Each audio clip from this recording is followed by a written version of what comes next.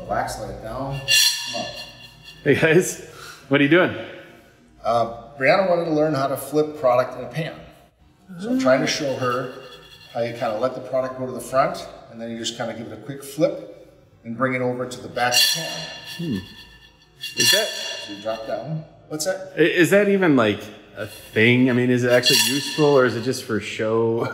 No, absolutely. When you're in a kitchen and it's busy, you don't take time to use a spatula. Anything you can flip like this is how you do it. All right. So absolutely. So normally I would use rice, but this is all I had today was this dry pasta.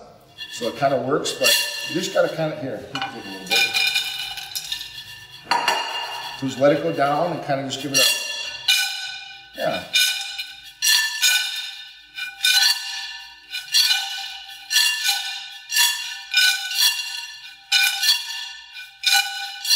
Quite the sound.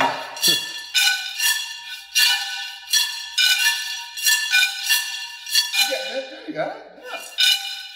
So you Kind of let it down, let the product come to the front a little bit, like with this product. If it was full, obviously I'd have to use it more level. But the idea is with the curve of the pan, you want to kind of get it going that direction and then flip it to kind of bring it up. And you want to also have the pan moving when you're doing that. So you kind of... So it's like you have to move it back to catch what you're flipping, otherwise you have a mess. Now if you've got a little bit of product like this and you're more confident at it, you can kind of, in succession, without making such a big deal out of it, where you just...